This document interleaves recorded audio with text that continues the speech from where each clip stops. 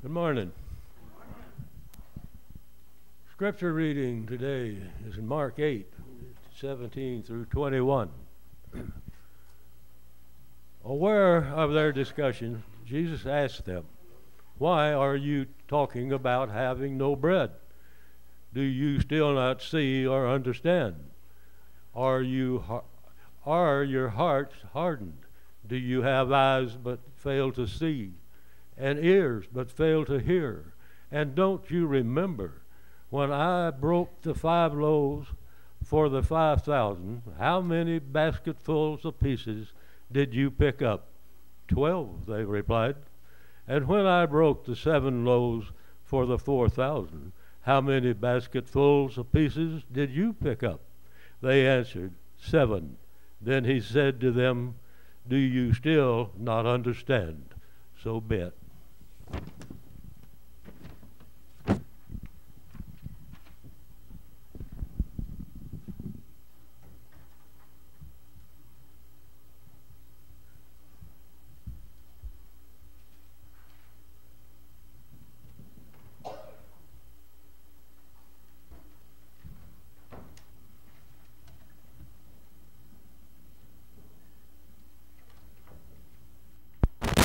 So I did forget one other announcement.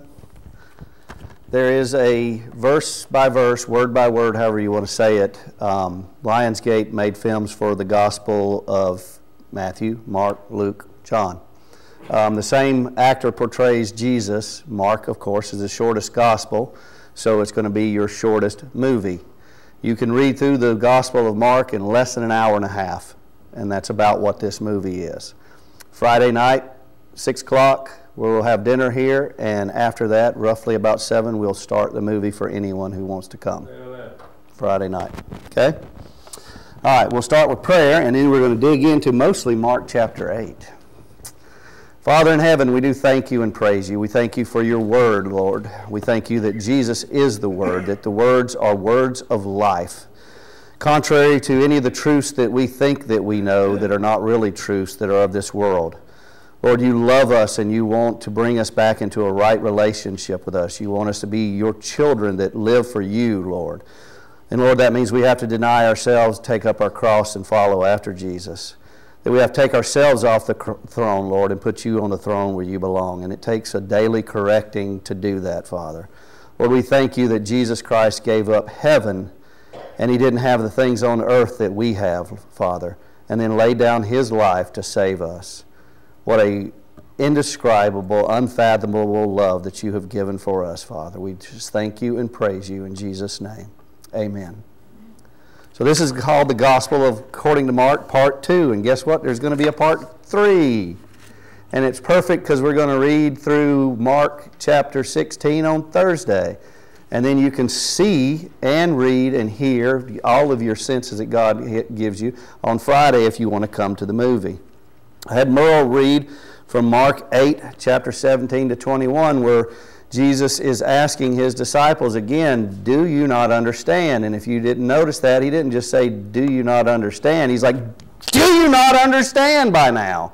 You know, can you not fathom these things?" And the problem is because we are seeing and hearing and thinking everything physical rather than spiritual. How many here, you have 20/20 vision without any kind of corrective lens? Ooh, a couple. All right. How many of your hearing is perfect without any corrective, or you haven't lost any hearing, that you can still hear those high frequencies you could when you're young? What? Wow. What?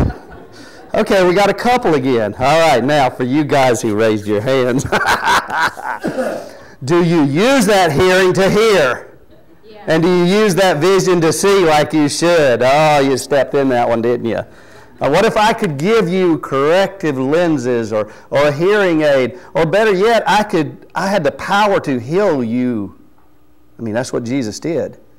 He came to give sight to the blind, and he came to give hearing to the deaf.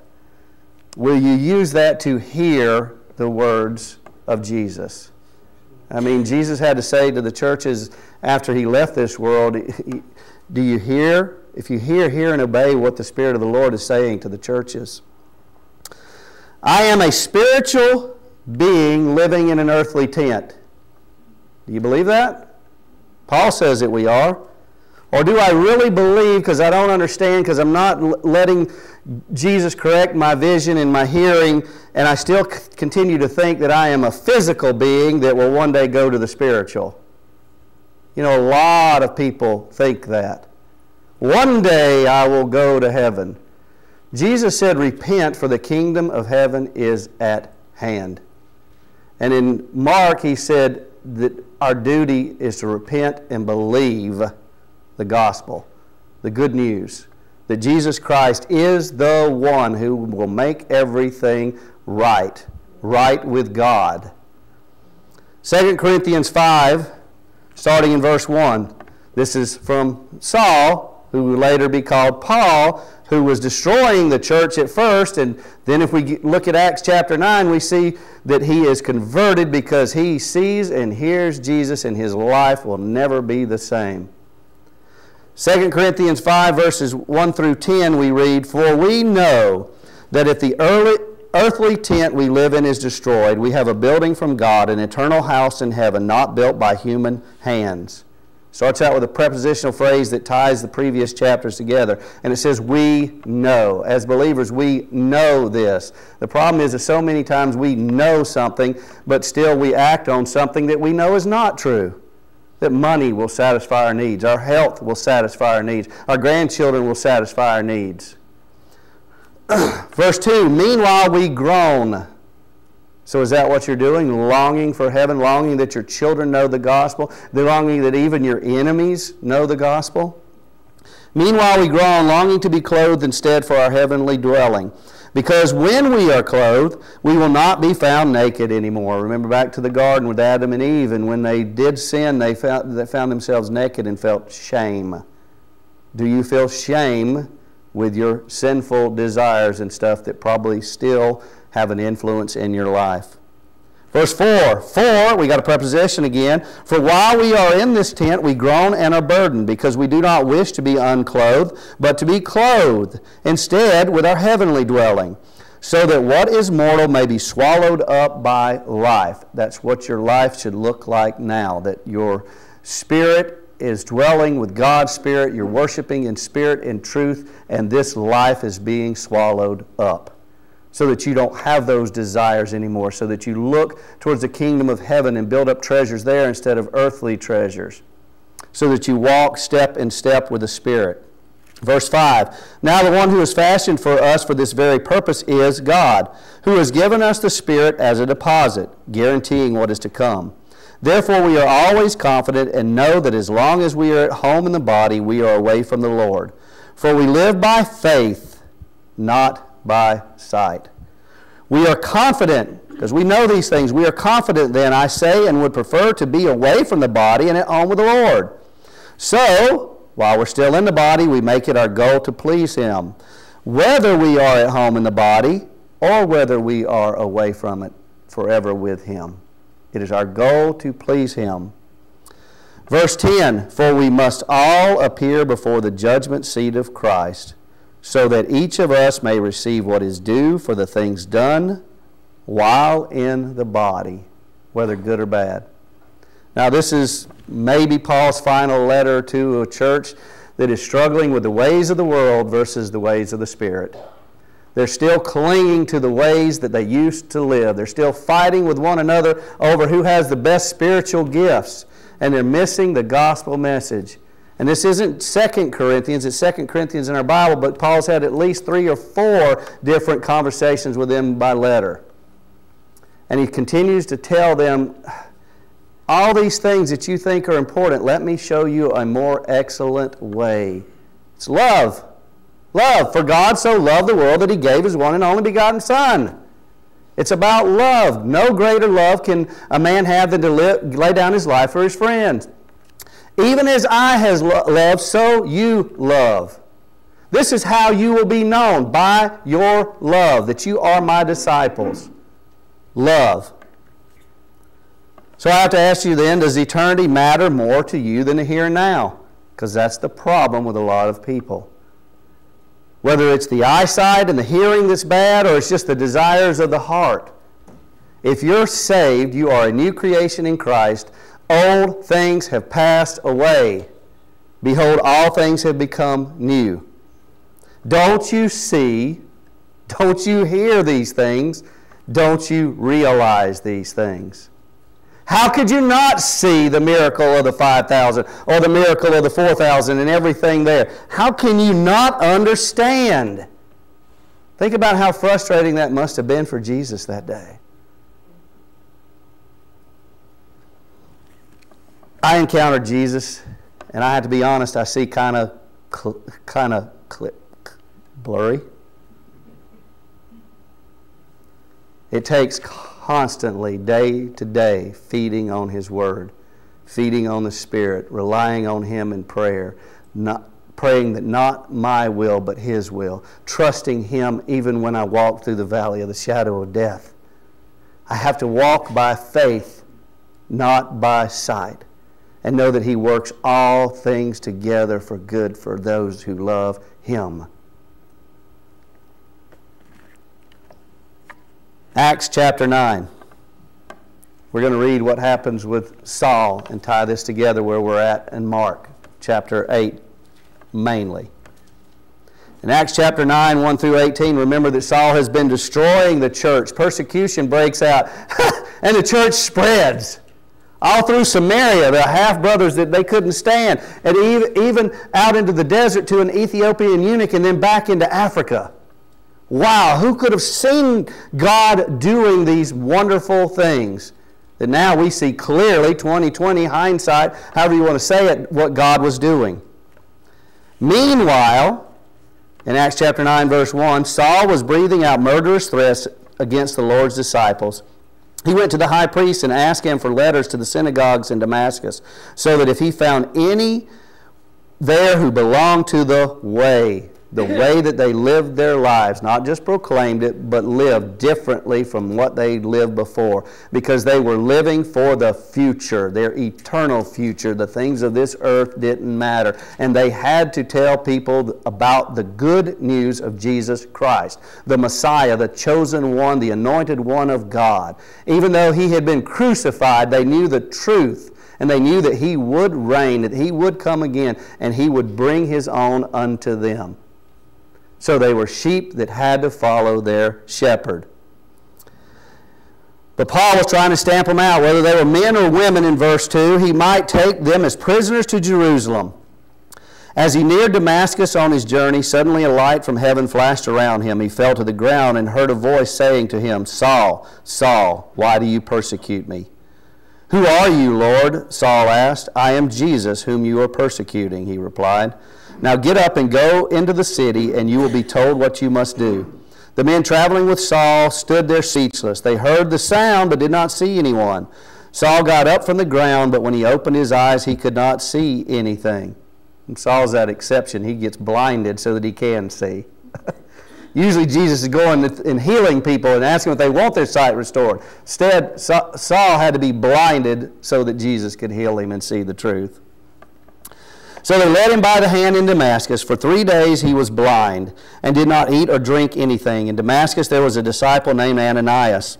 The Lord called to him in a vision, "Ananias." "Yes, Lord," he answered. The Lord told him, "Go to the house of Judas on Straight Street and ask for a man from Tarsus named Saul, for he is praying. In a vision he has seen a man named Ananias come and place his hands on him to restore his sight." "Lord," Ananias answered, "I have heard many reports about this man and all the harm he has done to your holy people in Jerusalem. And he has come here with authority from the chief priest to arrest all who call on his name." That's what we see by sight, by physical hearing.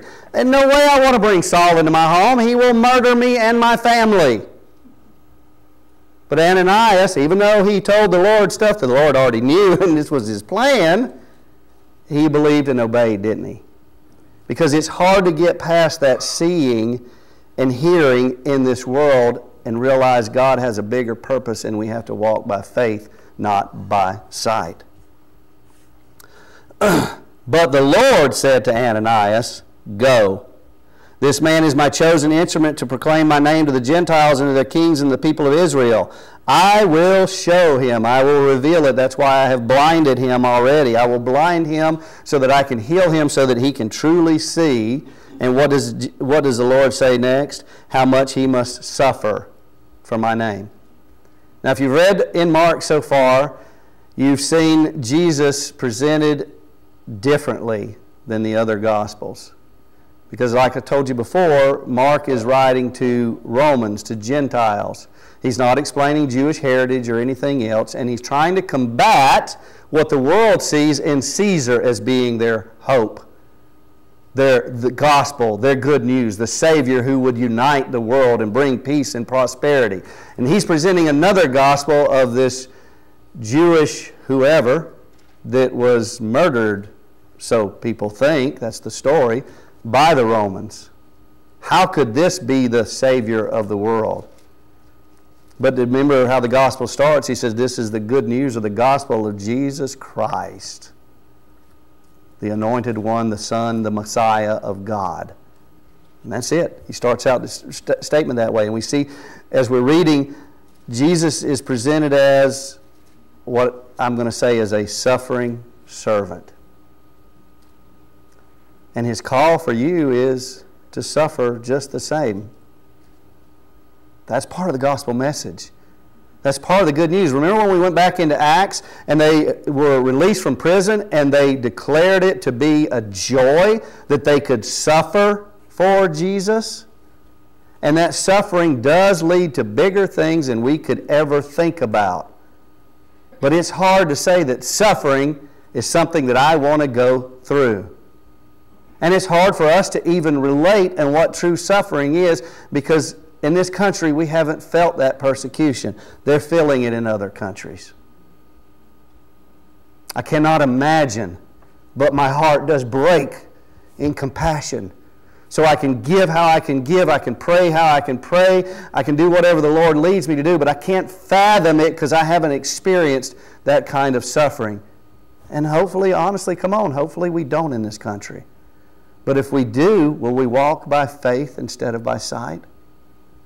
Will we realize where our hopes and dreams and peace really comes from rather than our comfort and security? I will show him how he must suffer for my name. And I believe it's in Mark 8 at the end of the chapter where Jesus says that we will suffer for his name and the gospel's sake. Then Ananias went to the house and entered it, verse 17. Placing his hands on Saul, he said, Brother Saul, the Lord Jesus, who appeared to you on the road as you were coming here, has sent me so that you may see again and be filled with the Holy Spirit. And look, Jesus is doing his work through his children, the church, his hands and feet, letting them be a part of this miracle, of this gospel presentation. Immediately, something like scales from Saul's eyes fell off, and he could see again. He got up and was baptized. I was blind, but now I see. What does that remind you of, Barb? Amazing grace. How sweet the sound that saved a wretch like me. I once was lost, but now am found. Was blind, but now I see. That song says a little bit, and Scripture says a little bit too, that healing of blindness comes with our salvation experience too. Because we can't be saved unless we truly see that Jesus died for our sins. And I'm going to go on further and say, I don't know if you can be truly saved unless you realize Jesus is Lord. Because every knee will bow, every tongue will confess, not that Jesus is Savior, but Lord. If Jesus is your Savior, He will be your Lord. But yeah, we need to correct our vision from time to time, more times than not. Paul also wrote later in 2 Corinthians chapter 10, starting in verse 3, For though we live in this world, we do not wage war as the world does. The weapons we fight with are not weapons of the world. On the contrary, they have divine power to demolish strongholds. Are they physical? No, of course they're spiritual.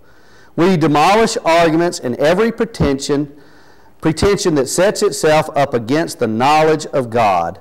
And we take captive every thought to make it obedient to Christ. That obedient life that we live, even a life of suffering, because Jesus Christ is changing us, truly changing us from the inside out by His Word and by His Spirit. Boy, Paul sees things clearly when he's writing this letter to the Corinthians, doesn't he? But the problem is, like I said before, is the church still doesn't see it very well. If I could correct your vision where you could see Jesus clearly, would you let me?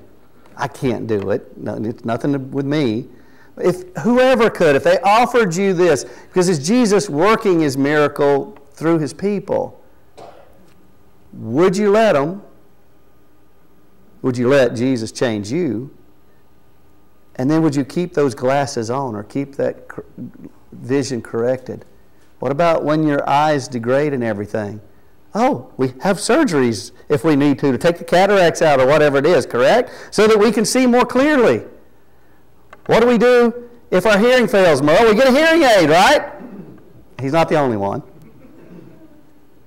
Because we realize those things matter. If they matter physical, how much more do they matter spiritually? Jesus said to the churches in Revelation, who has ears, let them hear what the Spirit says to the churches. We don't hear that audibly. We hear that through God's Word, through prayer, through communion and fellowship with one another. The Gospel of Mark is written from the perspective that you have to answer these questions. It forces you, the reader, to do that. Who Jesus is to you. Maybe it's through the eyes of Peter and his declaration. Maybe it's whatever it is, but you are forced to answer the question, who is Jesus to me? And the answer is clear from Scripture that Jesus is Lord of all, or He's not. In Mark 8, verse 29, but what about you, He asked, who do you say I am? And Peter answers that question. Anyone who believes has to answer that question. And maybe, just maybe, they'll be saved, period, with answering just that question. But maybe there'll be that day when many come to Jesus and say, we did mighty miracles in your name. And He says, depart from me, I don't know you. Now, here's a pause in the sermon a little bit. I know that some of you might have some questions about that verse compared to something you read in Mark, if you did. Because in Mark, I don't remember which chapter now, 10, 11, there's a guy that's performing miracles and casting out demons. And the disciples say, do you want us to go stop him? And Jesus kind of says the opposite of what He says in Scripture before, because He basically says if He's doing it, He's with us. But Jesus said before, if He's not with us, He's against us, and not everyone who cries, Lord, Lord, will inherit the kingdom of heaven. Did you read that? You got to question it. So if you have questions, discuss it. I'm here. Your peers and your friends and your believers are here. Don't just read over something and not comprehend it. The biggest compliment I can have is you come up and ask me what you did not understand from Scripture. I'm here for that, just so you know that. Now back to this. If you read the other Gospels, you know what Peter said. You know what even Jesus said. But here we only have a declaration that Peter says, you're the Messiah. We don't know from this that he has the words of life that they cannot walk away from. Where are they going to go? We don't know from reading this that many people deserted him after the feeding of the 5,000. All we know here is there's a question set before us, and this is the pivotal breaking point in Mark. Chapter 8 is altogether, but chapter 8 and verses 29 to whatever verses they are where Peter makes that declaration is the dividing chapter between Mark presenting who Jesus is and presenting what it looks like to follow Jesus. Because of the passion that He laid out, what He did in His life, we will follow after Him. We will be passionate and lay down our lives to save our friends if in fact we believe who Jesus is. I'll remind you of those words from Matthew 7, verse 21 to 23. Not everyone who says to me, Lord, Lord, will enter the kingdom of heaven, but only the one who does the will of my Father who is in heaven. Many will say to me on that day, Lord, Lord, did we not prophesy in your name, and in your name drive out demons, and in your name perform many miracles? Then I will tell them plainly, I never knew you. Away from me, you evildoers. I cannot imagine that. You'll hear me say it over and over again, because I cannot imagine as a shepherd leading sheep, and that's what the word pastor means, is a shepherd, that there are sheep out there who think they're sheep who aren't. And then the second thing that motivates me and stirs my soul is that sheep live a life where they're not really sheep. And then the day comes when maybe you get taken into the fold, but you say, man, I wish I would have done things differently. When all you need to do is open up your eyes, open up your ears, and let Jesus do whatever it takes. Will you let him spit on the ground and put mud in your eyes to let you see? Will you let him then correct your vision afterwards? It's a strange miracle that we get to there. It's not Jesus' powers any different. It's what the man needed to see happen. And was it what his disciples needed to see what happened? What we need to see what happens. It's about correcting that vision. Because so many times we think we can see clearly. I realize I can't see as good as I do when I go out hunting. And you better be glad I realize that. Because if I didn't, what would I shoot by mistake? Vision's getting good enough with the road signs and things that, one of these days I'll have to break down and get some corrective lenses. But the thing that keeps me from doing it is my stubborn pride. Come on. All right. In Matthew chapter 16, we read this. But what about you, he asked. Who do you say I am? And Simon Peter answered, you are the Messiah, the Son of the living God. Jesus replied, blessed are you, blessed because of what you know. You are blessed and in the right standing with God. Blessed are you, Simon, son of Jonah, for this was not revealed to you with flesh and blood, but by my Father in heaven. And I tell you that you, Peter, on this rock I will build my church, and the gates of Hades will not overcome it. I will give you keys to the kingdom of heaven. Whatever you bind on earth will be bound in heaven, and whatever you loose on earth will be loosed in heaven. Matthew's gospel compares it to the flesh and blood with the physical eyes so that we can see that. But Mark is writing what we see physical to get you to understand spiritual. Who is Jesus to you? And it requires an answer. Everyone answers that question, whether you think you answer it or not. And you will be accountable on that day for the answer that you have made in your heart. Mark doesn't write these different things. But I have to answer the question, who do I say that Jesus is? If you remember also, John the Baptist even questioned, why would he not? He's in prison. He thinks Jesus, you have to go back and think about the way they thought the Messiah would be. They understood Scriptures, that the Messiah would come, right all wrongs, and that Israel would reign, and that is true. But it didn't happen when Jesus Christ came the first time. Jesus will reign on the throne of David, period. He will restore the kingdom of Israel. And Israel has come back from the four corners of the earth now. And if you read news and politics, you'll see how much Israel is involved even in these things that's going on in the Ukraine and stuff. But we're not here to talk about the world and news. We're here to hear what Jesus' words are. In Matthew chapter 11, after Jesus had finished, this is verse 1, instructing his 12 disciples, he went on from there to teach and preach in the towns of Galilee.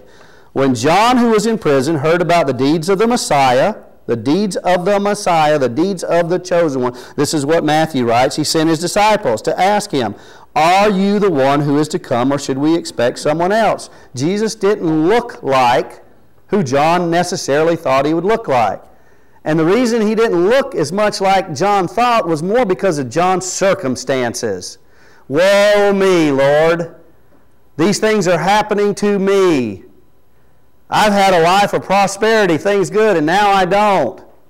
No wonder it's harder for a rich man to enter in the kingdom of heaven, because he has to change the way he looks at things. You take someone else who has nothing, and they're told about Jesus, they don't have as much to give up, do they? That's why the first part is deny yourself. That's from Mark chapter 8, if you haven't noticed that. Here's what Jesus replied. Go back and report to John what you hear and see. The blind receive sight. The lame walk. Those who have leprosy are cleansed. The deaf hear. The dead are raised. And the good news is proclaimed to the poor. Blessed is anyone who does not stumble on account of me. Because there's this thing with believing, and maybe the stumbling keeps you from believing, but there's also this thing of stumbling along the way as a believer because you're not letting correct your vision as needed. And as I've said, as needed is quite often with me. So I'm sure that that's similar with you. The blind are able to see so they can see spiritual truth. The lame walk so that they can go and follow Jesus, just as Saul did and Ananias did. Those who have leprosy are cleansed because they couldn't go before. People would shun them away because they were unclean. The deaf could hear, so now you could hear the words of God. And the dead are raised because guess what? You've been given new life in Christ. The old is dead and gone.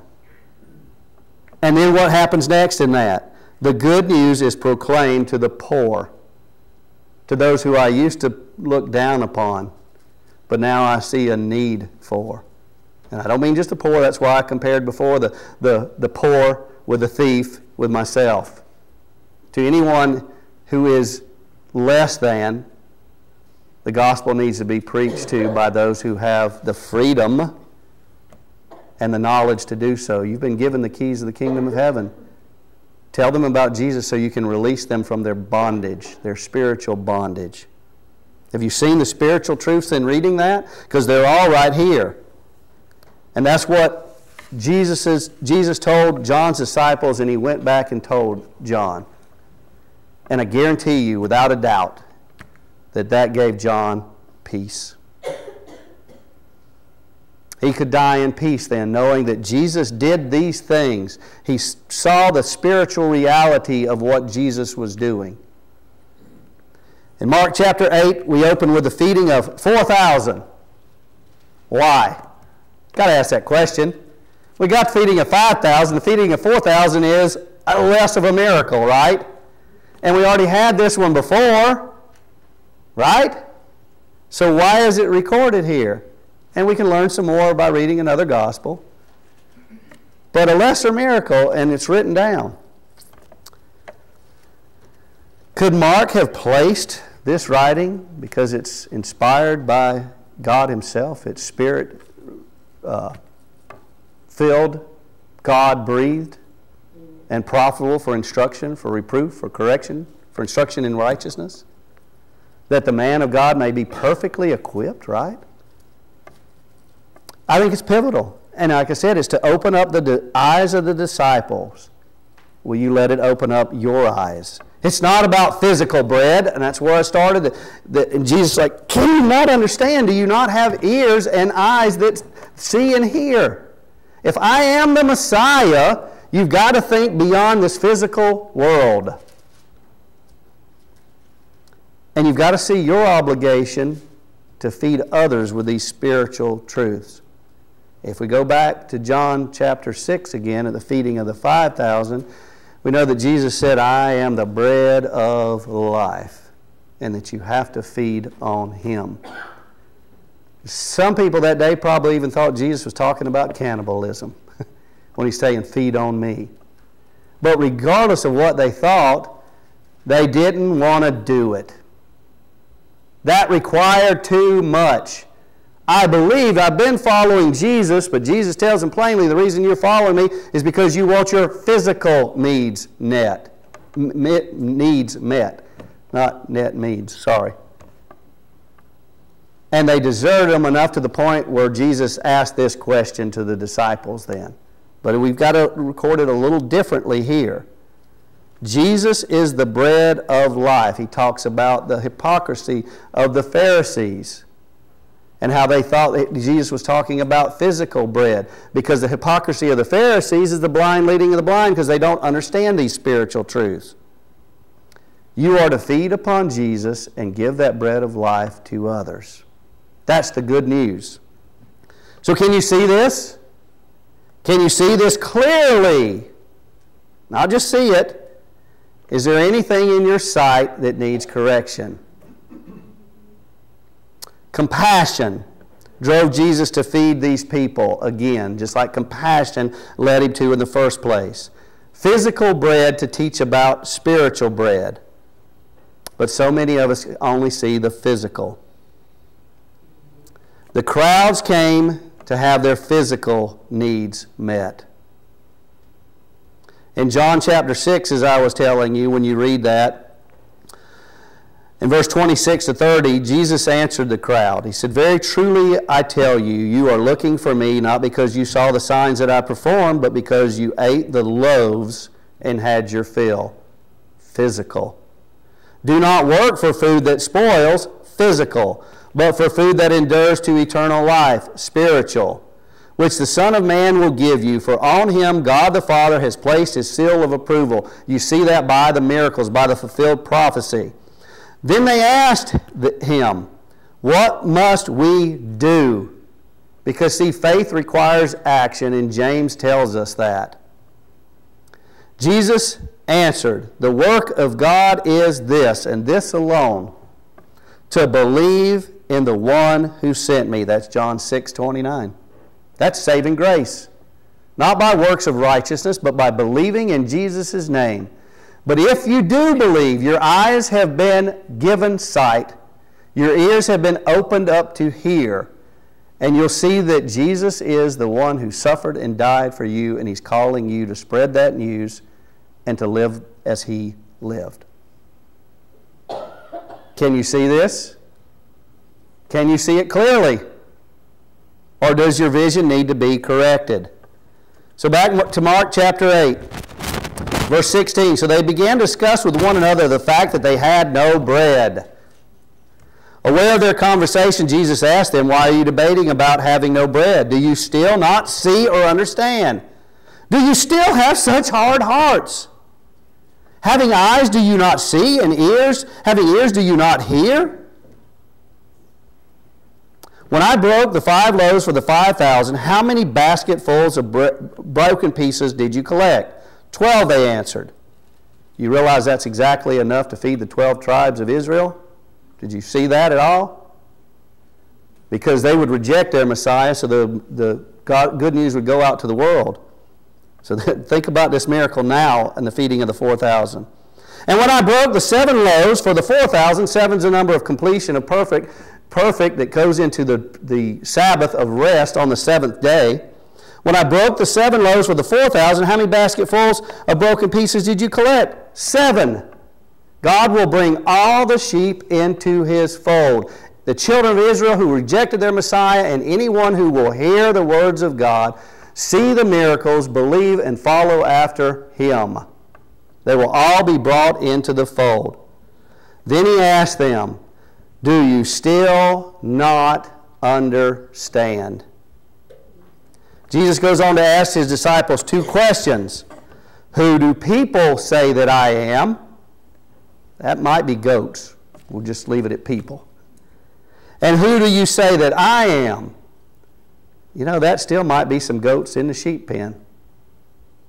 But the sheep follow the shepherd's voice. Peter makes his declaration, and you see that he doesn't make that many other statements involving it. But he presents Jesus as the suffering servant. Did Peter understand this? He understood enough of saving grace because Jesus told him clearly that that was revealed to him by God. But in Mark 8:33, and I'm going to read from the New Living Translation, we read these words of Jesus to Peter and to the disciples. Because you know they were thinking the same thing that Peter was just bold enough to say. "Get away from me, Satan," he said. "You are seeing things merely from a human point of view, not from God's." That's the reason I chose the New Living Translation. You are seeing things merely from a human point of view. Peter made his declaration. Peter is saved by grace, but Peter still doesn't understand and needs his vision corrected. You see that all through the gospel, through the book of Acts. You see that continual correction, and you see that it comes from Stephen's and from Philip's. We need each other. It comes from Paul's and Barnabas's. Then Jesus clarifies Peter eventually with 20/20 vision. And don't think that Peter didn't need to constantly rely on Jesus to keep that vision corrected all the time. If you read on in Mark 8, verse 34 to 38, then Jesus called the crowd along with his disciples, because the invitation is to all of us. And he told them, if anyone wants to come after me, he must what? It's right there. That's the verse. That's it, right there on the wall. Deny yourself, because you can't do it if you don't deny yourself and your desires and your needs and the way you thought before, the way you saw before, the way you heard before. Deny yourself, take up your cross. I got no idea what that means, Lord, but help me to have a spirit, a mind, a heart that is willing to follow you, whatever that means. I cannot conceive it, but I'm willing. As you read along, you read the story about the young rich ruler who was not willing because of the things he didn't want to give up. Then come and follow me.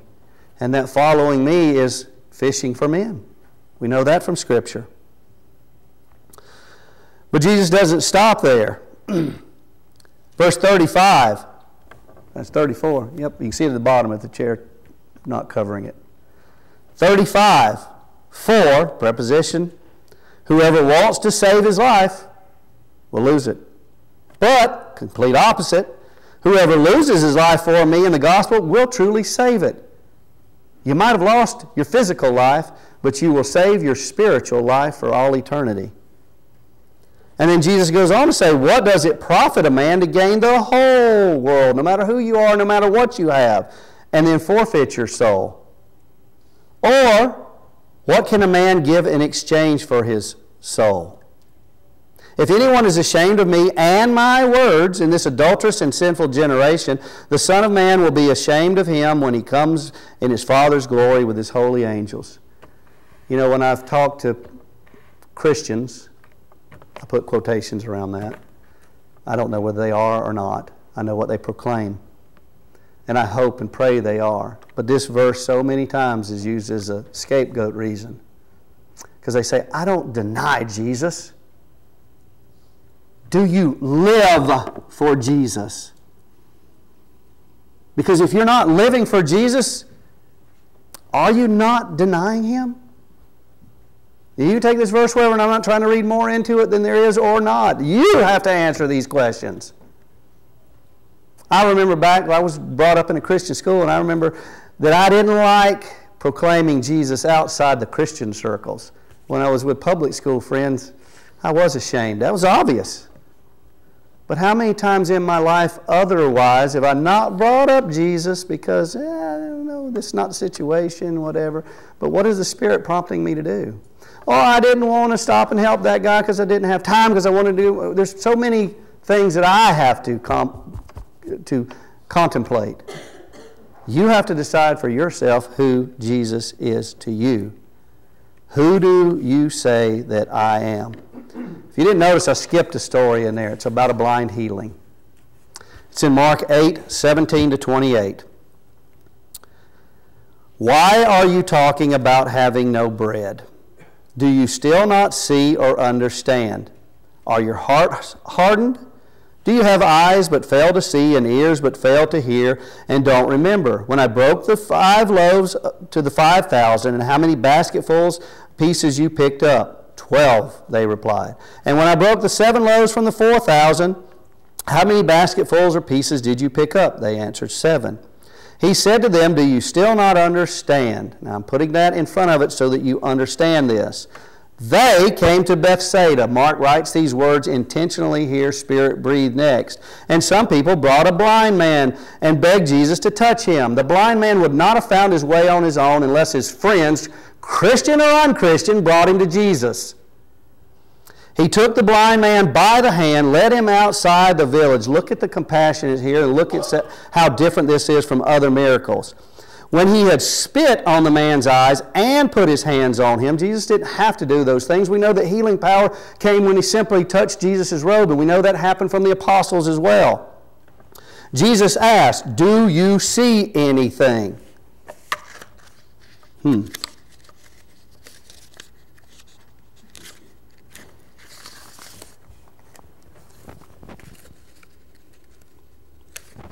You're like, what's that nut doing next? What do you see? It's a handout, so make sure you sanitize your hands afterwards if you need to. What do you see? You got to pass it. Got to pass it because everybody's got to look at it. What do you see? I mean, you've got eyes to see, correct? I know you see something. I see snow. You see something spiritual, don't you? You see Jesus, don't you? Once more, Jesus put his hands on the man's eyes.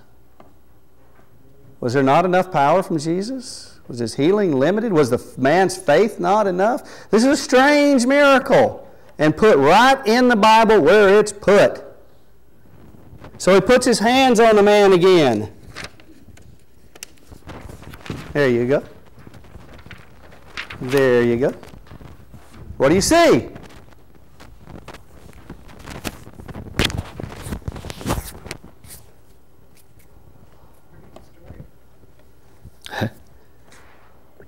I'm going to read this again. They came to Bethsaida, and some people brought a blind man and begged Jesus to touch him. Did you get that part when I first said it? This is not from his touch, nothing else. It's by faith. He took the blind, and just because Jesus has the power, he took the blind man by the hand, led him outside of the village. Then he spit on the man's he had spit on the man's eyes and put his hands on him. Jesus asked, "Do you see anything?" He looked up and said, "I see people. They look like trees walking around." Once more Jesus put his hands on the man's eyes. Then his eyes were opened, his sight restored. Where am I at? And he saw everything clearly.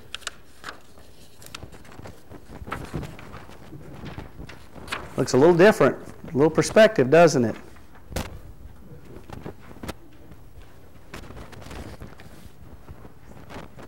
And you see, I'm trying to make a point here. What you need to do with your eyes, what you see. Let's read it again, because it comes right after him asking the disciples, "Don't you understand?" Then they came to Bethsaida, and some people brought a blind man. Not the disciples, some people. They begged Jesus to touch him. But the world is looking for a touch from you, whatever that may be.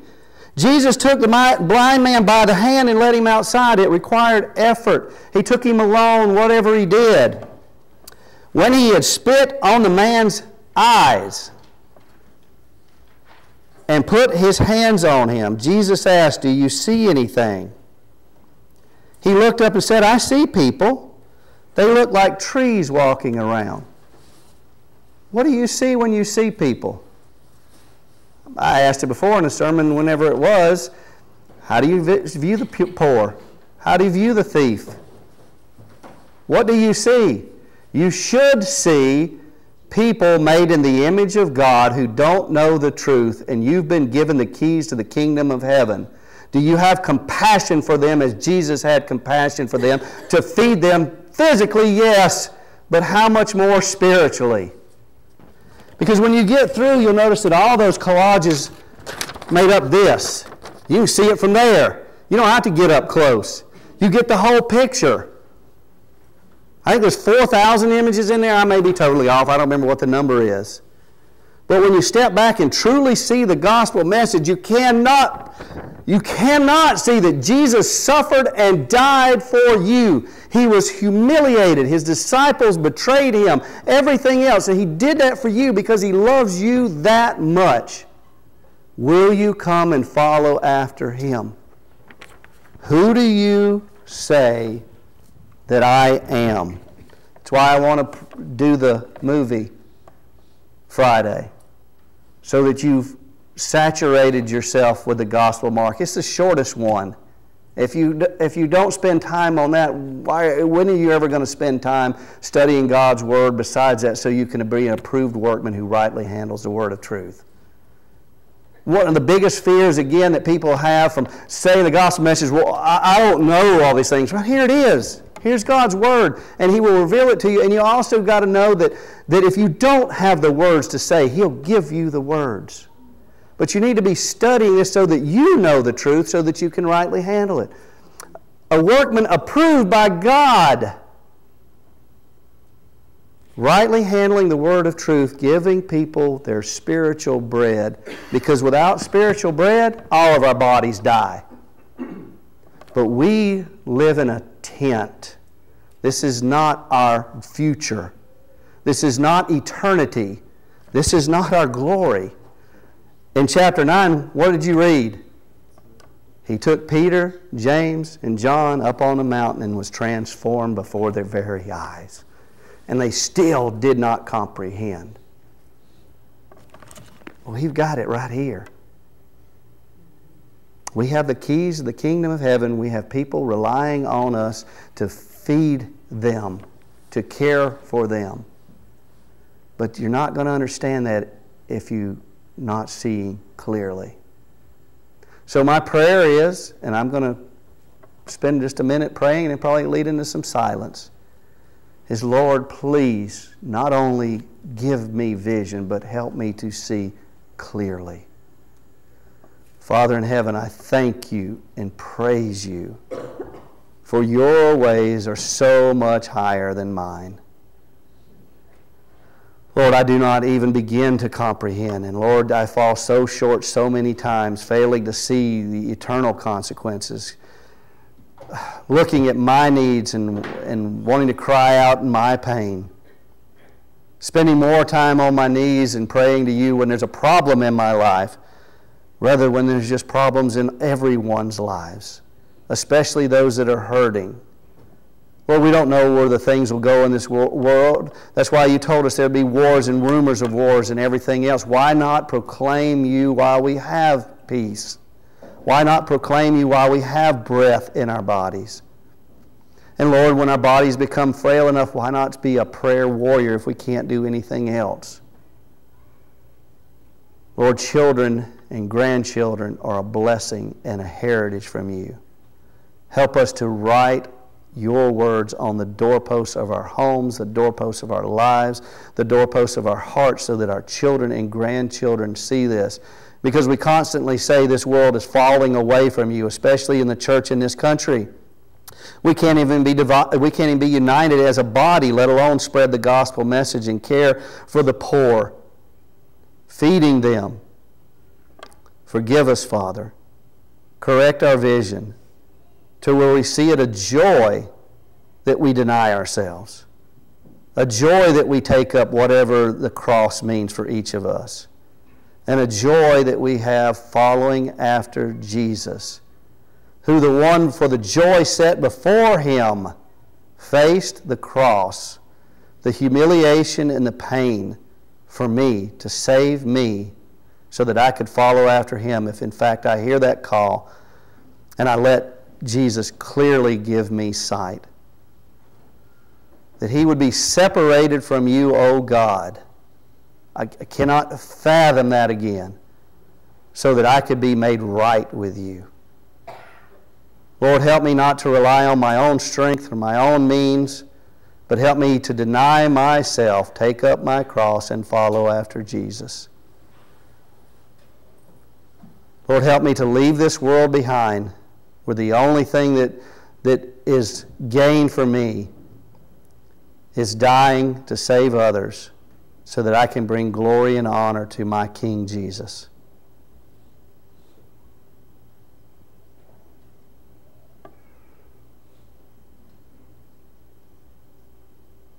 Unite us as your people, Lord, to be a light to this world.